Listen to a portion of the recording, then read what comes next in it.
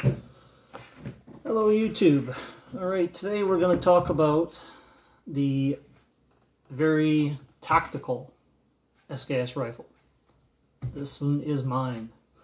So before we get into that, let's do a quick mag check here.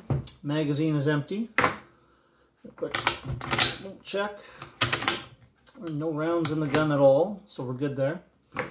Alright, so the SKS rifle. To the purists out there, I'm sorry. I tacticooled an SKS. Why? Well, why not? Originally, this rifle did have the original bayonet and the wood furniture on it, but the stock that's on this rifle was given to me by a friend who had it on his, and he was restoring back to wood with bayonet, and he said, well, I don't want it anymore. It's just a cheap piece of plastic. You can have it. So I thought, well, I've never done the tacticool approach to an SKS before, so I thought, well, let's do it up and see if I like it and have some fun with it. So here it is. This is what we got. So from the front here, just to show you guys, I took the bayonet off and I installed a mount for sling studs, and you can just attach your bipod to it. I was thinking about getting a bayonet lug mounted bipod, but this was what I thought would be easier, quicker, better for the sake of the build. Yeah, the Tapco stock that I have here was painted by my friend. He just put on this paint job. It's, it is what it is. And of course it's a Tapco stock, so it does have the 6-position rear butt stock. Magazines, Tapco 20-round magazines. And here in Canada, unfortunately, they have rivets. We have some rather silly magazine laws up here in Canada, so that's kind of what we have to put up with. And I can hear the Americans that are watching this now laughing. Yeah, our rules are that silly, but those are the rules. That's what we have to work with. I don't like them, but that's a whole nother video. This is an AK-47 sling on the rifle as well. I just thought, why not? Let's put it on there, see if I like it. Looks fine, I guess. What else? I did decide to keep the original gas tube cover. This is just wood. I rattle canned it just to kind of sort of match. I have the original Tapco Picatinny rail mount cover for that, but I have shot other friends, tactical SKSs with that rail cover on there. And I just found that the Picatinny was kind of a distraction when you're trying to look down the sights, so I just kept the wood on and put some paint on it. Good enough. That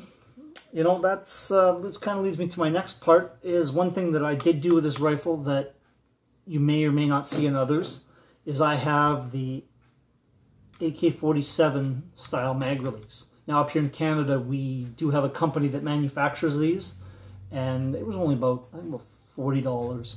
And I thought, well, if I'm going to do the build, let's have some fun with it. So I bought the extended AK-47 mag release and installed it in my rifle.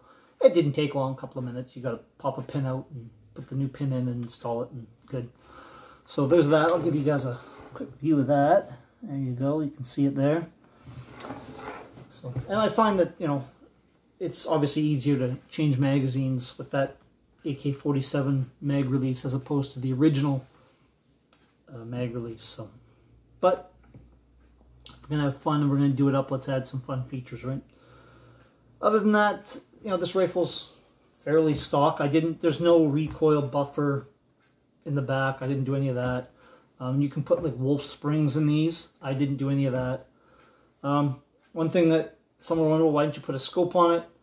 Well, like I said, up here in Canada, these are $200 surplus type rifles, and I didn't really feel like dumping a bunch of money into it. I mean, it's really just a weekend fun gun, so I could have gone and bought a cover that has the Picatinny on it, and you can mount a scope there, or I could have gone, and there's a full length rail that I can bought. You take the rear sight off and you get the full length Picatinny there to work with, but I wasn't really into it, and I thought, well, we'll just go with what I've got, right? So again, it's just a fun gun. It's meant for for my purposes anyways, it's just something we're going to use on weekends. Take the kids out, or maybe I got a buddy that, you know, doesn't know how to shoot or has never shot a gun before. I can take this out. We can buy a crate of ammo.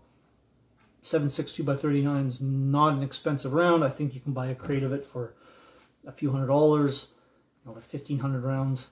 And you go out for a weekend and blast away and have fun. And then there you go, right? So that was, you know, kind of the idea here.